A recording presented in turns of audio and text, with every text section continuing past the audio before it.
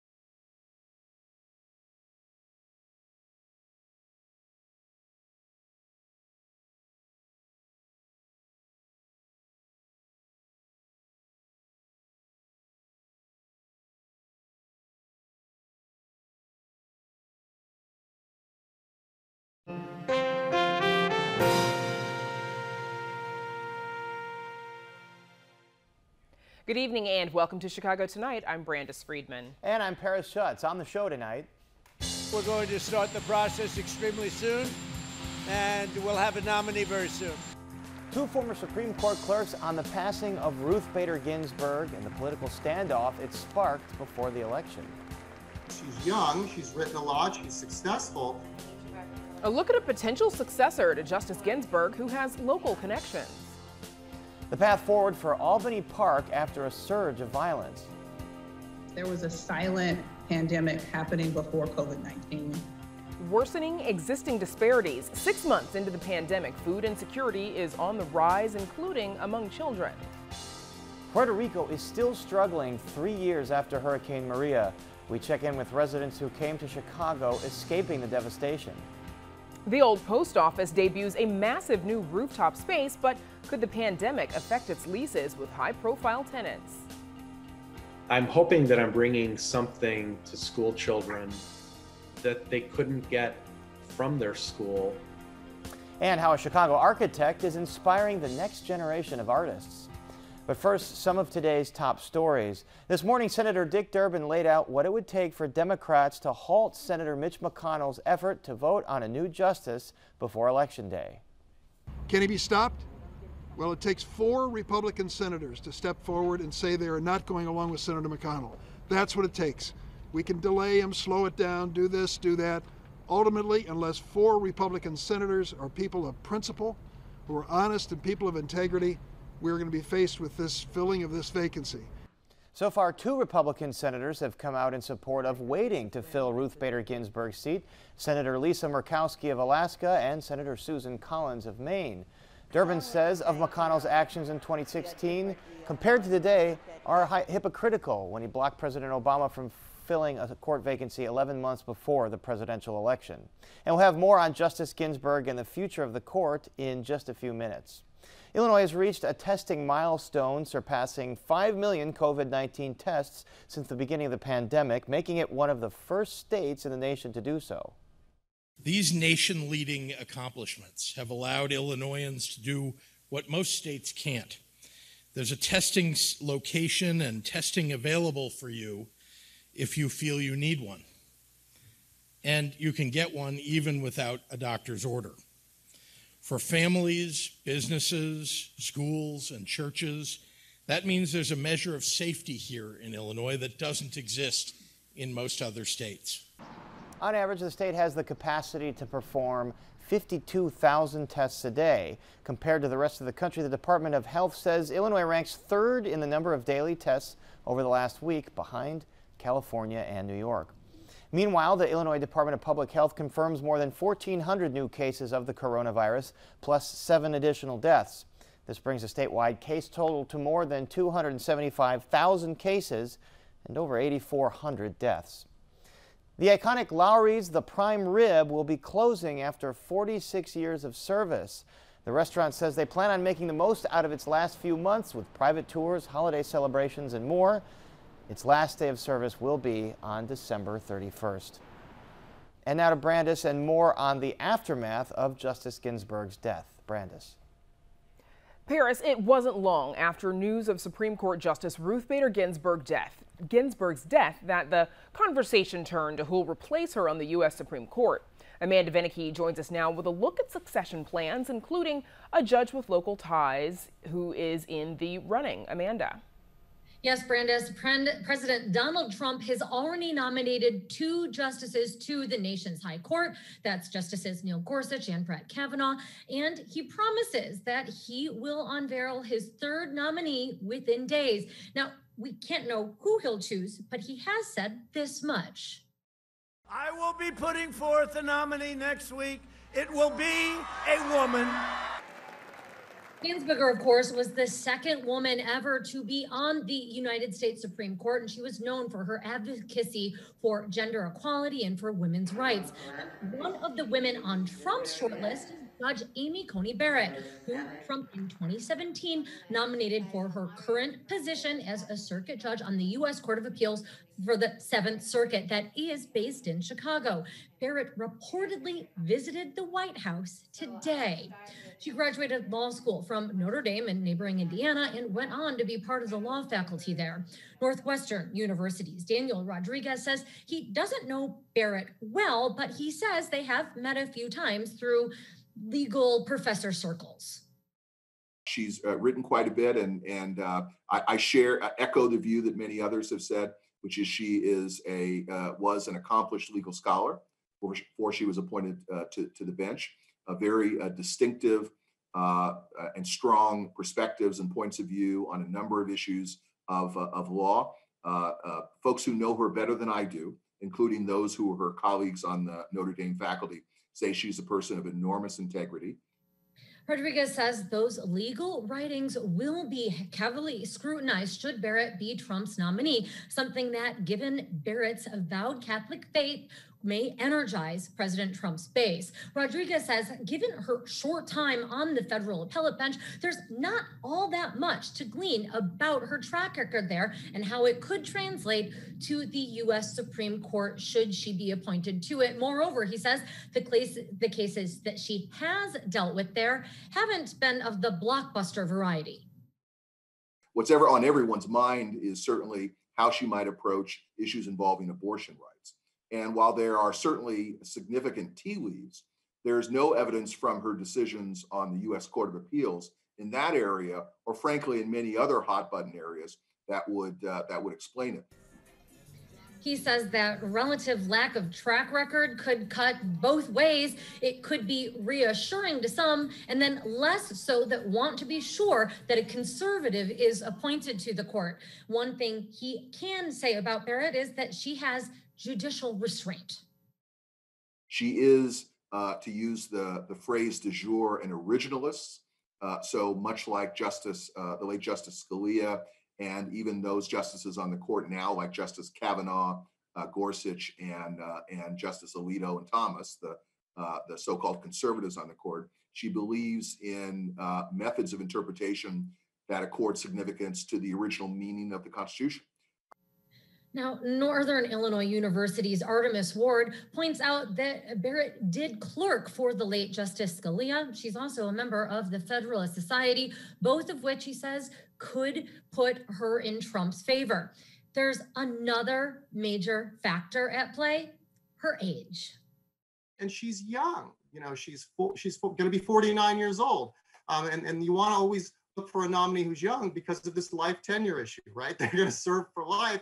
She's going to outlive us. She's going to be on the Supreme Court forever, right? Should she be confirmed for the rest of our lives. This is a huge deal. In other words, Trump will have a legacy on the court long after he's president, regardless of what happens in November. Ward is an advocate for term limits on the U.S. Supreme Court. He literally wrote the book on it and says that the nation's founders never imagined or intended for lifetime appointments to work like this. He says were it for term limits, perhaps presidents would pick brilliant legal minds who've had long careers to build esteemed legal records. Think like Oliver Wendell Holmes Jr. Instead, Ward says because of this politicized appointment process, presidents are choosing, capable attorneys, but they are technocratic judges. And he puts Barrett in that camp. Absolutely. I mean, she's young, she's written a lot, she's successful, but there are plenty of sitting judges on the Court of Appeals who are 20 years older than her, who have amassed an amazing record and who would can be considered fantastic Supreme Court picks, perhaps even acceptable to both liberals and conservatives because of perhaps their moderate philosophies, but because they're so well respected, so well esteemed, they belong on the Supreme Court, but they'll never get nominated because they're way too old. He also says that staggered set terms would have meant that Ginsburg needn't have worried about her successor on her deathbed. He says Ginsburg gambled that Hillary Clinton would beat Donald Trump, and she lost that gamble. Brandis, back to you. Amanda, thank you. And now to Paris and more on Justice Ginsburg's legacy on the court. Paris. Brandis, the death of Supreme Court Associate Justice Ruth Bader Ginsburg is shaping up to be a flashpoint that could reverberate for generations. Ginsburg is being memorialized all across the ideological spectrum as an icon whose life was tirelessly devoted to the advancement of gender equality, civil rights, and the pursuit of justice. But her death has also been met with fierce political posturing, with lawmakers and the president wasting no time outlining what they plan to do with that newly vacated seat. I think it's going to move very quickly, actually. I agree with the statement put out by Mitch McConnell. I agree with it actually 100%. I put out a very similar statement you saw. So I think we're going to start the process extremely soon, and we'll have a nominee very soon.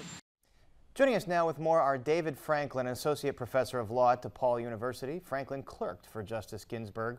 And Carolyn Shapiro, a professor of law at the Illinois Institute of Technology's Chicago-Kent College of Law. Shapiro is the founder and director of the school's Institute on the Supreme Court of the United States and clerked for Supreme Court Justice Stephen Breyer. Welcome, both of you, back.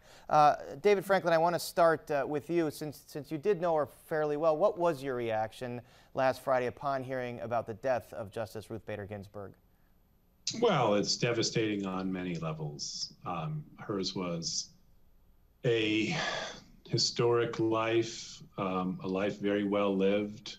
She accomplished so much. Frankly, if she had never become a judge or a justice, she still would have been remembered as probably the most important advocate for women's rights in the justice system in our history.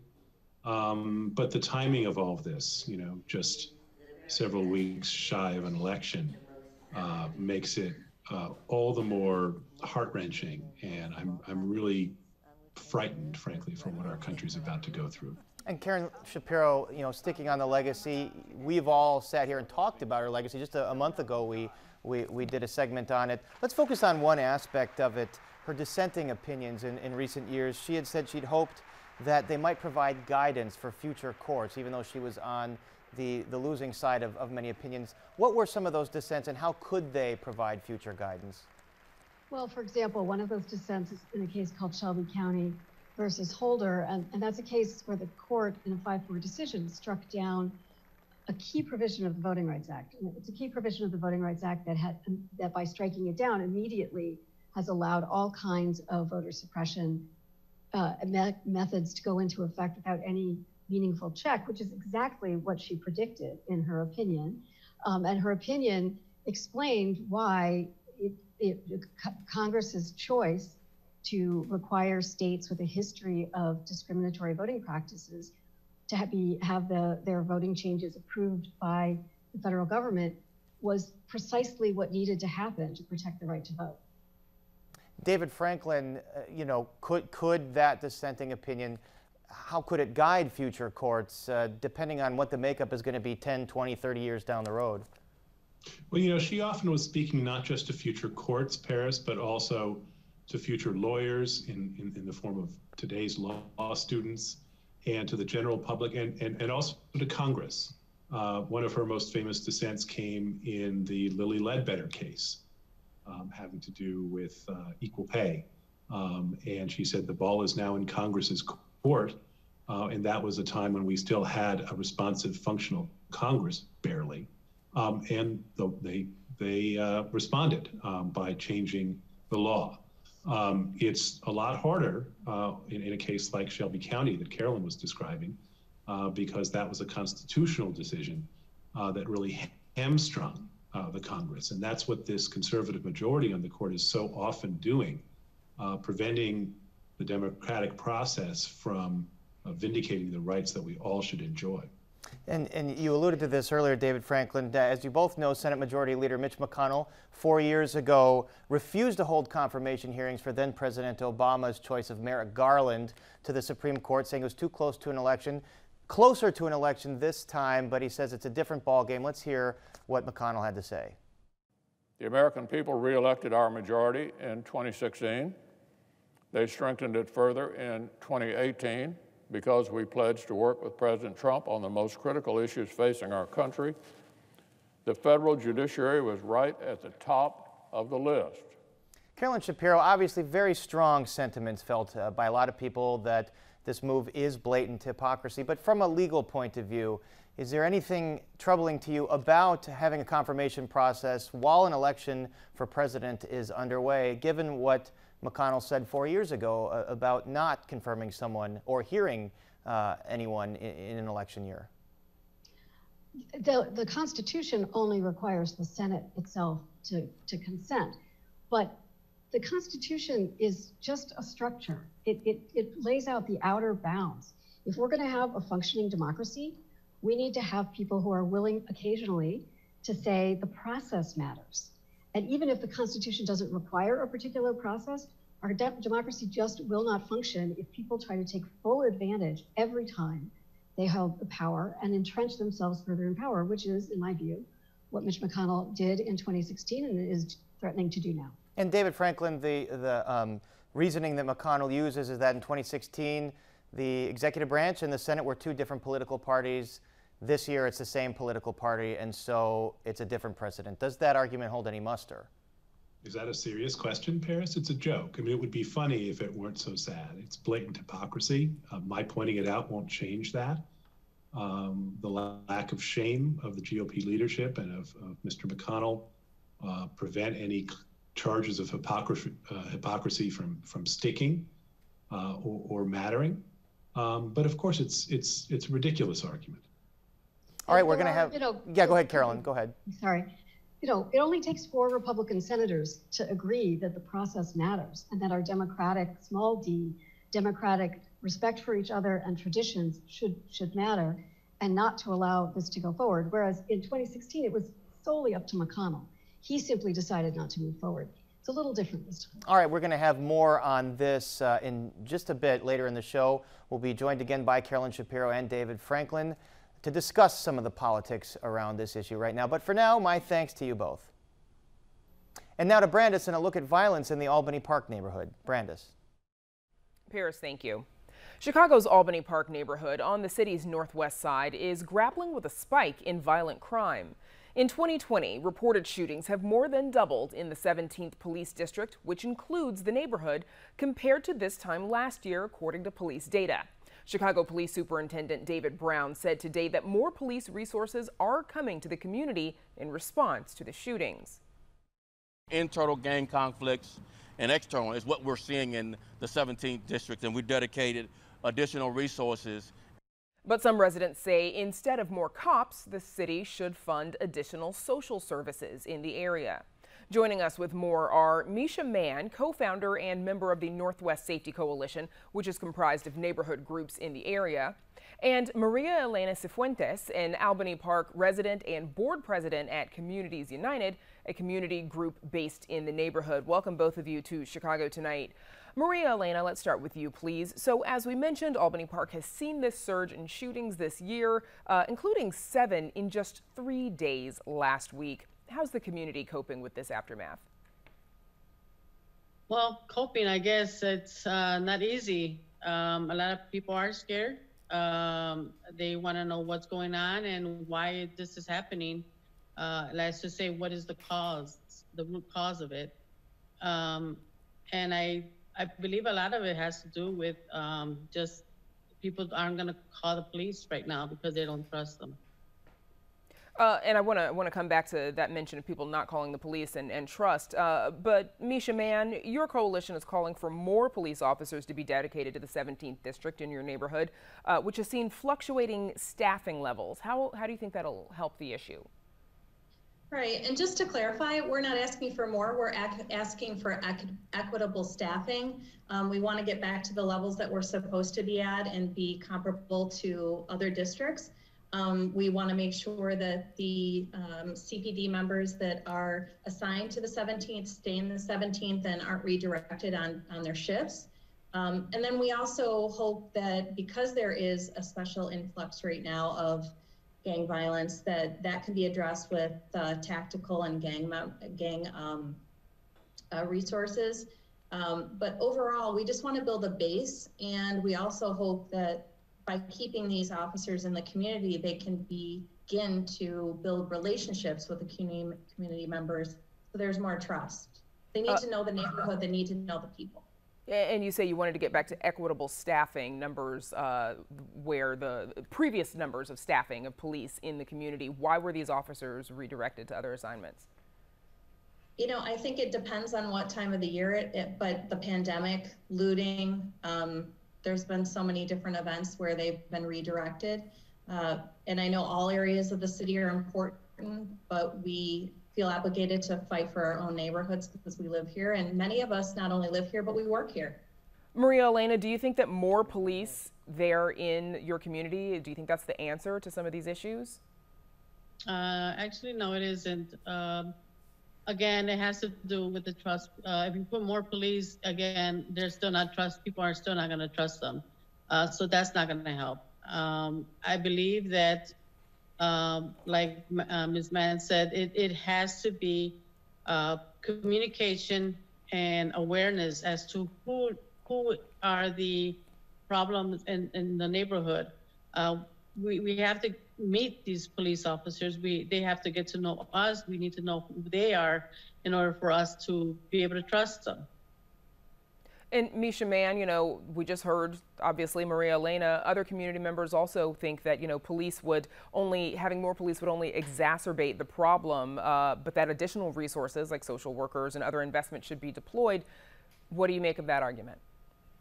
Oh, it's just one part of a multifaceted need. We can't solve this problem with any one solution, and that's what's clear. It takes, it's going to take all resources. It's going to take all types of people to be involved, from community members to our political leaders, to our social services resources, to CPD. This is just step one. We have to get people to stop shooting, so then we can start to address the root cause. And Misha, your coalition also helped to organize a peace march that happened in the neighborhood on Sunday. What were you all hoping to accomplish there? Well, one of our member organizations is called Israel's Gift of Hope, and unfortunately that foundation was started because they did lose a family member to gun violence, and they did start the peace march. And one of the reasons they did so is to take another step and get some visibility in the community on this issue. Some people aren't aware. Some people aren't on social media, so they're not seeing all the messaging that's going out about the violence. They might hear it, but they might not know what's going on and what's being done about it. So the march was to raise awareness. And I think one of the things that's very clear is how much can be accomplished when we get together to work on something. We've had great success just start from a single email or a single phone call. And Maria Elena, in your work with Communities United, do you see a connection between the realities of the pandemic and this increase in violence? Well, we were actually trying to help try to get jobs for the young people. And just with the pandemic, it's really hard to just get our youth out there to work because a lot of places are closing or are cutting hours. So it kind of interrupts some of the work we're doing. And in just a few seconds left, Maria Elena, how can community groups and the city work together to address some of the root causes of violence, like absence of employment, for example? It's kind of hard because, like I said, a lot of people are very scared of what's going on. They don't want to come out. They don't want to be exposed. So just, I guess we're trying to do our best, but it's really hard with the pandemic and a lot of the regulations that the city has put. Okay, so a lot of work cut out for you, it sounds like. Best of luck to you both, and thanks for joining us, Maria Elena Cifuentes and Misha Mann. Up next, food insecurity on the rise amid COVID-19. Stay with us. Chicago Tonight is made possible in part by the City Club of Chicago. Smart people may disagree about what makes a great city, but part of what makes Chicago great is that we don't have to agree. To run a city like ours, a lot of issues come up. The City Club of Chicago is a place to debate those issues and hear from the men and women who shape the policies, lead the industries, and tell the stories that define our city. For the free and open exchange of ideas, the City Club of Chicago. Food insecurity is on the rise as the country faces its 6th month in a pandemic as some households struggle to afford food. Survey data from the Census Bureau shows that 1 in 10 Americans don't have enough food and that food insufficiency among children has risen over the summer. And here in Chicago, 17% of households say they can't afford to pay for both their bills and food, according to an NPR poll. This as the virus continues to exacerbate already existing inequities here and around the country. Joining us now to discuss how COVID-19 has impacted food security in Chicago are Angela Odoms-Young, an associate professor of kinesiology and nutrition at the University of Illinois at Chicago, and Nicole Robinson, vice president of community impact at the Greater Chicago Food Depository. So first, Nicole, let's start with you, please. How have you seen food insecurity in Chicago change during the pandemic? Thank you, Brandis, for having me. And thank you for lifting up actually the report around the data. And I want to add a little bit of twist to that is what we knew about communities on the south and west side of the city is there was a silent pandemic happening before COVID-19.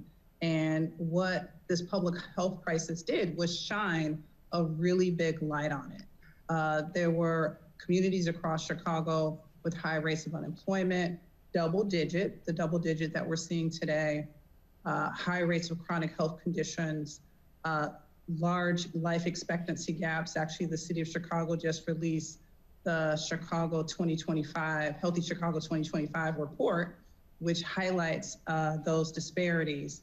So we are seeing that from a food insecurity perspective, because when people cannot pay their bills, that's a challenge. And what the NPR report also lifts up is that 69% of African Americans and 63% of Latino Americans report a financial challenge. And we all have gotten sort of financial advice around having 3 months of savings and what that really means. And Nicole, I imagine this means, though, that you've probably seen an increased need at the food depository.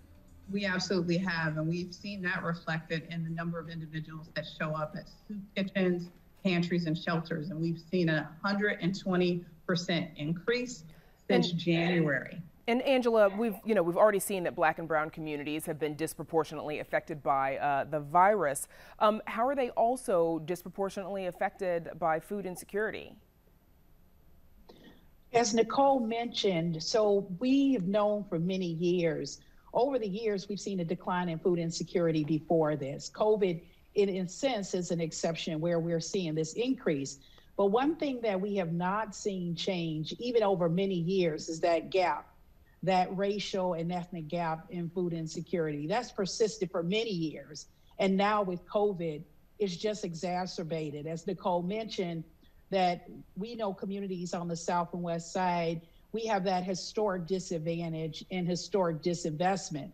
So when you lay a pandemic on top of that, already we have a wealth gap, already we have an investment gap, a resource gap, an opportunities gap. It just becomes wider. So that's one reason why we see that disproportionate impact on Black and brown communities. Black and brown communities are more likely to not be able to work from home, to be in those types of positions. They're more likely to be frontline workers, to be in jobs that might be precarious, where you think about work that might be, when we think about part-time jobs or jobs that are not salaried. So really, we think COVID, we think this new, COVID is new, COVID has been since March, but there's already this silent pandemic on top of, the silent pandemic of disadvantage already, and then COVID is on top of that. And Nicole, I think we all know, unfortunately, this pandemic is not going away anytime soon. I imagine that means that the need for the people that you serve will continue to increase. It will, and the pandemic has surely tested what we're able to do. We have about 700 programs and partnerships across Cook County, soup kitchens, pantry shelters, where individuals and families can go to seek out food assistance. As Angela remarked, there are folks who are new to the emergency food system and are new to turning to a pantry. There's something called the Supplemental Nutrition Assistant Program called SNAP, where consumers can go into a grocery store and buy what they need. Those programs have been expanded considerably throughout the pandemic, but there's uncertainty about how long that will continue. How long will people continue to be able to receive SNAP? And we've really had to ramp up our efforts at the food depository by getting more food, creating new partnerships, because there's also a gap around trust. There's a gap around community trust, whether it's in the healthcare system, the economic system, and we were trying to build trust in our emergency food system, at least stronger trust, which is why we partnered with Black and Brown organizations who were trusted people on the ground who know the communities, who could ask them what they needed and wanted and actually connect them to food. And that has been a big part of our strategy. And Angela, before we run out of time, about 30 seconds left, what are some of the long-term consequences of food insecurity? The long-term consequences we have at the individual level and household level, particularly the impact on children. So when you think about healthy growth and development, food is a big part of that, diet is a big part of that. And so food insecurity can have a detrimental impact on normal development. It also can have a detrimental impact when we think about chronic disease management. Much of chronic disease management is diet. So our leading conditions are diet related, diabetes, cardiovascular disease. So many of those conditions have a key dietary component. When you're food insecure, or you feel like you're worrying and you don't have money to buy, but you won't have enough money to buy more food. That increased stress level can obviously contribute so we have stress. We know stress is related to diabetes, self-management, as well as diet itself. You've got a lot to say about this. You spend a lot of time working on it, but I think we're out of time, though. I do want to extend my thanks again, of course, to Angela Odoms-Young and Nicole Robinson. Thanks for joining us. Thank you. Thank you. Still to come on Chicago Tonight. The old post office debuts a massive new rooftop space, but could the pandemic affect its leases with high-profile tenants? Checking in with residents who came to Chicago 3 years ago while escaping Hurricane Maria. And details about a virtual art class for young aspiring architects. But first, back to Paris for some more of today's top stories. Paris. That's right, Brandis. Some cannabis dispensary applicants that lost out on a state license may now have a second chance. That's because the Pritzker administration is revising some of the rules for dispensary licenses to ensure that the process is fair and equitable. After meeting with community leaders and stakeholders, the administration is creating some additional steps to the process. Applicants who didn't get a perfect score of 252 points before will now be able to receive a score sheet showing where they lost those points, and then they can either amend their application or request a rescore if they think regulators got it wrong the first time. The Illinois Department of Financial and Professional Regulation received over 2,500 cannabis dispensary applications to ultimately go into a lottery that would award 75 new licenses. Some Chicago public school teachers say they want more input in remote learning plans. Chicago Teachers Union leadership says CPS needs to better tailor student schedules to reduce screen time. CTU is also asking for clinicians to be allowed to do more work from home to limit the number of people who are in school buildings on a daily basis. And just in time for the cooling weather, city officials have released new guidelines designed to help restaurants and bars serve people outside in the fall and winter months. Eateries that have a sidewalk cafe permit, outdoor patio license, or are part of an expanded outdoor dining area can keep serving diners outside. Restaurants can set up tents to keep customers warm as long as 50% of sides of the tents are open to allow airflow. And heaters can be used provided they don't pose a fire hazard and are properly ventilated and operated. And city officials have yet to announce the winners of the city's Winter Design Challenge that called on people to submit innovative yet feasible solutions for outdoor dining during winter. Officials also warned that they might shut down outdoor operations during weather like snow or windstorms. Illinois has reached a testing milestone, surpassing 5 million COVID-19 tests since the beginning of the pandemic, making it one of the first states in the nation to do so. These nation-leading accomplishments have allowed Illinoisans to do what most states can't. There's a testing location and testing available for you if you feel you need one.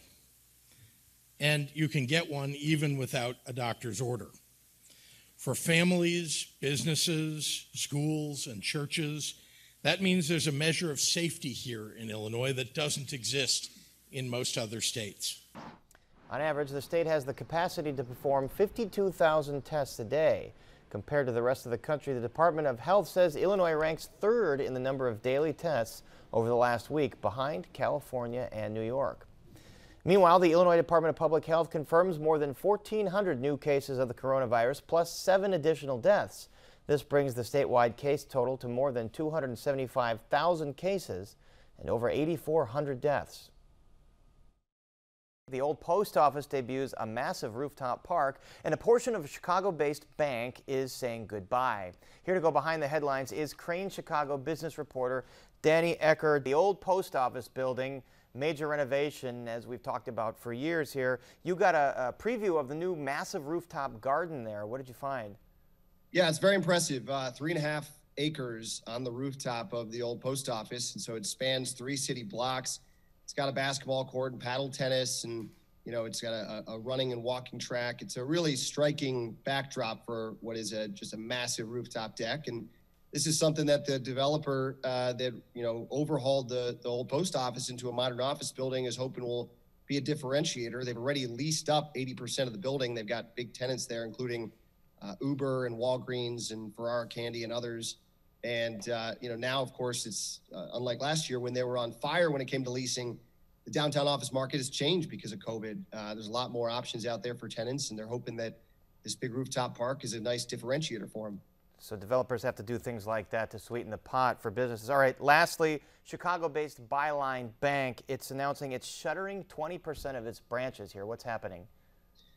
Well, COVID is happening. Byline basically said the pandemic has changed consumer behavior. It's accelerated digital banking, things like that. So they don't need as much real estate, and they don't need as many branches. They're looking to cut costs. Byline said it'll save them about $4.3 million a year. And, they don't know exactly where all these branch closures are going to happen, but about half of their branches are in Chicago. And it's likely not the last of these we're going to see. I mean, PNC Bank said they're going to close 300 branches over the next, through the end of 2021. So, there's just a lot of a reevaluation of what real estate needs banks have. A lot of downsizing happening, at least for the brick and mortar bank branches. All right, Danny Eckert, thank you so much. Thanks, Paris. And we're right back with more right after this. Don't miss one of our stories. Get them all delivered to your desktop or mobile device with a subscription to the WTTW News Daily Briefing. Go to WTTW.com/Daily Briefing and sign up.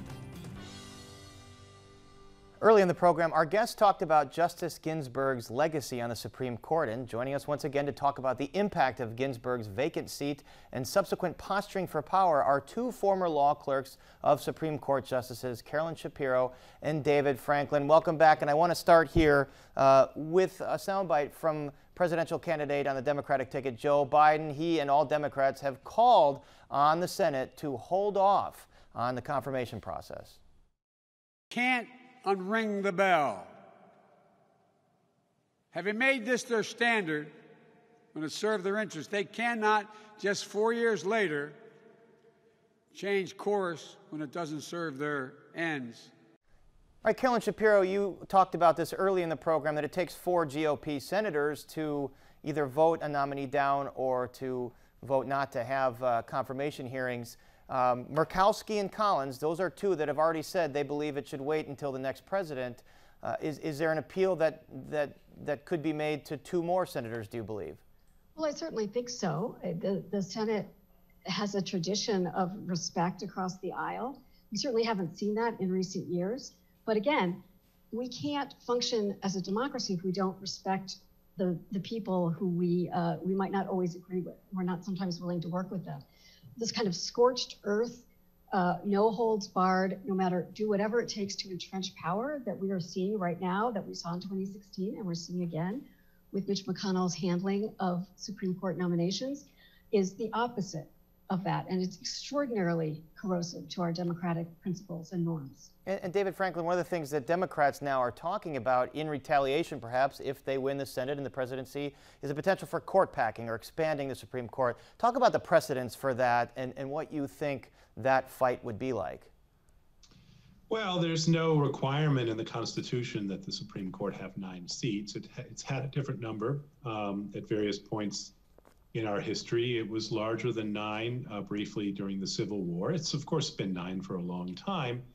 But, you know, in view of what happened to Merrick Garland in 2016 and what may happen now in 2020, I think Democrats would be well within their rights to explore the option of adding some seats to the court if they were in control in Congress and if Joe Biden wins the presidency.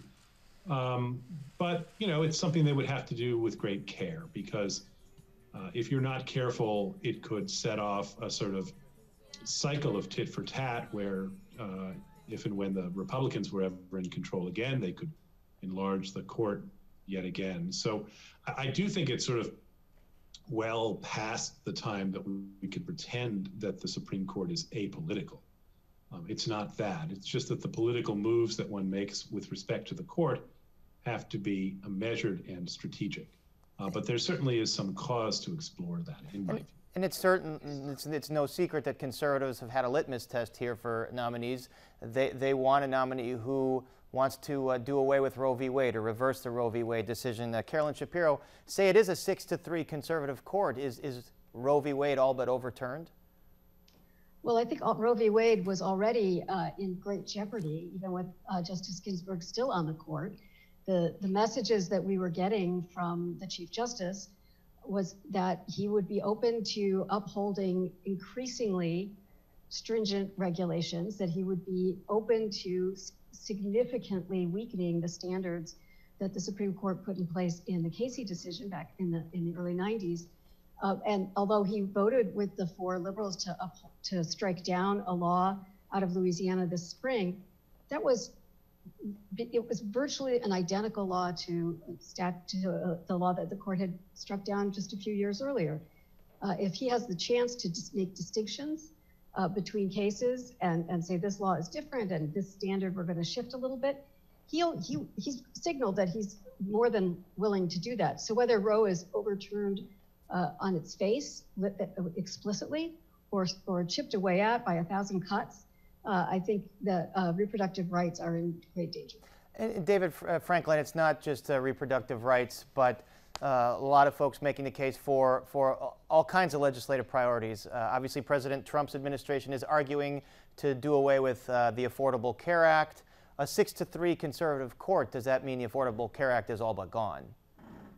It could mean that. The arguments for judicially abolishing the Affordable Care Act are laughably weak, and to their credit, many conservative-leaning lawyers have pointed that out.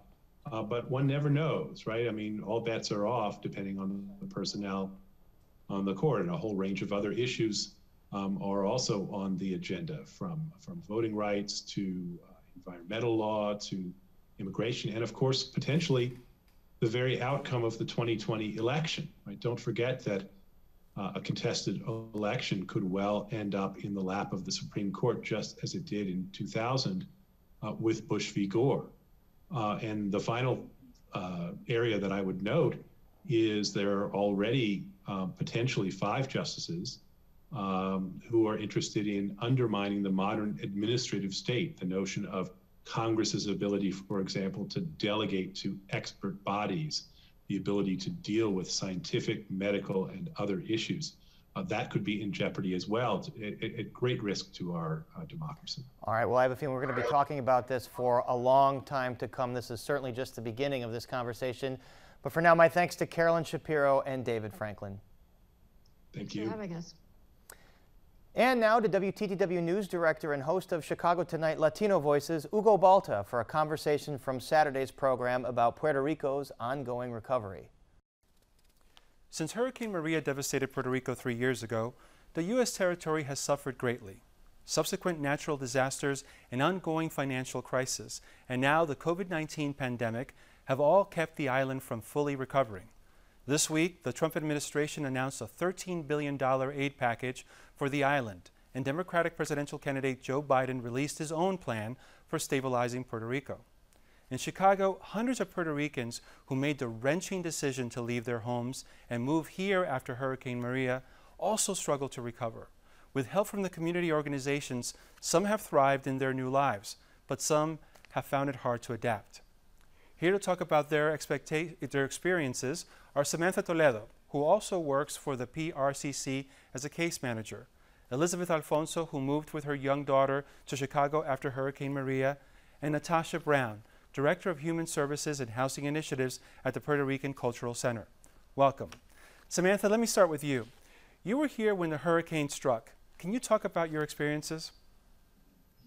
Yeah, I was in Puerto Rico when Hurricane Maria passed. What I usually try to make sure people remember is that before Hurricane Maria hit, was Hurricane Irma a week before. So people that were in the northeastern part of the island were already affected without power, without water, even before Hurricane Maria hit. There was a lot of destruction, a lot of loss. People lost family members, houses. It's difficult to explain the struggle that ensued after the hurricane. Elizabeth, you were also there. What was different about this massive storm than others that have afflicted the island? I think we were not expecting it was going to be that bad. We at some point we're used to hurricanes and tropical storms and all of this. And even though we felt like we were prepared, we were not prepared for that. Talking about like food and how to be safe and everything. Like Puerto Rico was not ready for that even before. It's not ready now for another one. And yeah, it really hit us really bad. So I think that was like very surprising and scary. Natasha, you work with the Puerto Rican Cultural Center, helping what your organization calls climate refugees get settled. How many Puerto Ricans came to Chicago? What kind of help did they get? So initially we had thousands of Puerto Ricans come in through our welcoming center, but documented on the city documentation was like 978 individuals who came and resettled within the Chicagoland area. We helped individuals with housing, getting stable, getting their medical card, getting SNAP benefits, getting clothing, helping individuals acclimate into the Chicago area. You're coming from the island, you're moving here. It's a difference of clothing, getting people to get on their feet, you know, trying to stabilize. They're coming from an unfortunate situation. They're leaving their home, their country, because of a natural disaster. You know, I remember visiting the island on its first anniversary and just being struck at some of the areas. It looked like the hurricane had hit the day before. This week, the Trump administration announced a multi-billion-dollar aid package that includes resources for energy and education systems. What do you think about this announcement, and do you think the Trump administration did enough soon after the hurricane hit the island? Let's start with you, Samantha. Well, I think that first of all, we need to make sure that the money is allocated correctly and that the funds are used and given to the appropriate resources and to actually help the towns of Puerto Rico and not for the administration to be keeping that money and not assisting the people of Puerto Rico. In regard to the Trump administration, no, I do not believe he did enough after the hurricane hit. There was a lot of money that was funneled and was not kept track of. The people were not assisted correctly after the hurricane. People were still hungry. Homes are still, to this day, not rebuilt. The infrastructure is still not done correctly. We know that Puerto Rico has an overall score of D- in their infrastructure. And none of the money that supposedly Trump gave was allocated to any of those resources that were necessary to fix at the time. Elizabeth, as we mentioned earlier, Vice President Joe Biden also came up with a package that includes forgiveness of some of the debt that the island has. But do you think that both candidates are doing enough to win the Puerto Rican votes? Now, of course, Puerto Ricans in the island can't vote, but certainly the Puerto Ricans who live in the continental United States can vote. Do you think both candidates are doing enough to garner their support? It's hard to say. I don't think it's never going to be enough, because we've been needing a lot of help from years and years. It's not something like now. So I will say my answer, I think it's never going to be enough. And when, like Samantha was saying, when it comes to money, when it comes to help, it's more about making sure it gets to the right hands. Because that's how are we gonna know that is actually going to be helping us as Puerto Ricans. Otherwise, if we're not keeping track of this, if no one is being responsible of making sure Puerto Rico gets this help, it's never going to be enough, because it's gonna keep losing track, and at the end of the day, we're gonna be back and back and back. We're not gonna be giving those step forwards to get better. And speaking of health, Natasha, what should the U.S. government, and in particularly Chicago, do to prepare for a similar event in the future? I think that it's a similar event will eventually happen, right? Because we're talking about climate change and the increased number of hurricanes and the category of the hurricanes that are coming. We need to establish a system to ensure that we are accurately documenting people's information when they're coming in, a comprehensive portal where we're keeping track of individuals to ensure that they're getting the help that they need, making sure that we have a list of wide options for housing so that we are addressing individuals and families and their needs, in addition to making sure that we have trauma-informed care for mental health services for individuals that are coming in, for domestic violence, for individuals that are coming because of these natural disasters, that are also culturally competent, that we're able to serve individuals in their language. Yeah, certainly there's still a lot to do. My thanks to Samantha, Elizabeth, Natasha, and we're back with more Chicago Tonight right after this.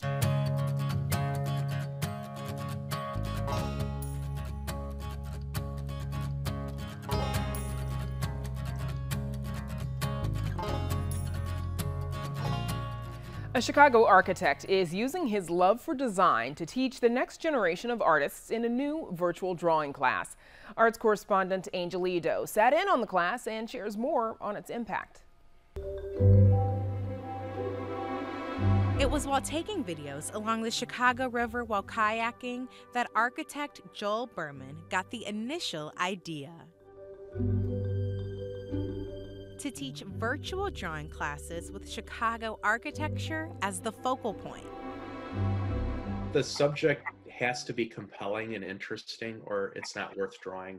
Somebody has to be excited about what it is that they're creating. Now, Berman has taught a number of art classes through the course of his career, encouraging people to draw formulaically.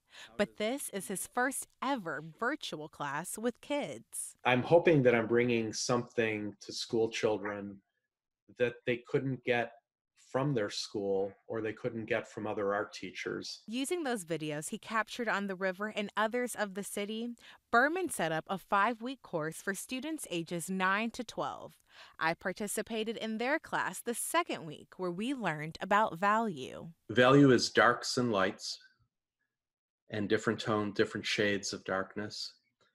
And what we talk about is simplifying it. The simplification is breaking it down into 3 values: dark, light, and medium. Dark is black, light is just nothing, and medium is in between.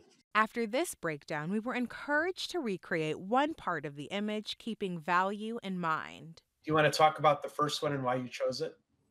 The first one is the bridge. For 11-year-old Julia Highsmith, it was an opportunity to further her curiosity in architecture. So what did you think when we took the class? Did you have fun? What has your experience been? I'm into architecture, and I do a lot of building with Legos. I've never got to do an architecture class, so that's what got me interested. And my art classes at school, we just usually work on like different styles, different types of art. Like we did in the class, he does the thumbnail art drawings, which I thought was really helpful for me because I got more into like shading. So then, Mom, what is it like for you seeing your daughter be able to pursue her interest as an architect at such an early age? Julie being interested in architecture was something, she's been into Legos since what, 1? Since she could move, I think. And I mean, growing up, people always say when she went to Lego different conventions or things like that, people were saying like, oh, she should look into architecture because she's really good at building and dimensions and dynamics. She was super excited. As soon as it closed out, she was like, that was so good. That was so fun. So that's the reaction that I was hoping for. Berman says he's eager to continue teaching the next generation of artists with the city as the main highlight. I hope I'm bringing something as an architect that they might not have been exposed to otherwise. Chicago right now is getting a bad rap. And there's so many great things about Chicago. I want the world to know what a great place we live in. For Chicago Tonight, I'm Angel Ito. Now, if you are interested in taking this class, good news. After seeing the success of this first 5-week course, Berman plans to open it up to all ages. We have more information on our website. And that's our show for this Monday night. Don't forget to stay connected with us by signing up for our daily briefing. And you can get Chicago Tonight streamed on Facebook, YouTube, and our website, WTTW.com/news. You can also get the show via podcast and the PBS video app. And please join us tomorrow night live at 7. Take a look at the politics of replacing Supreme Court Justice Ruth Bader Ginsburg on the bench. And 3 black police officers on policing amid the racial justice movement. Now, for all of us here at Chicago Tonight, I'm Brandis Friedman. And I'm Paris Schutz. Thank you so much for watching. Stay healthy and safe. Good night.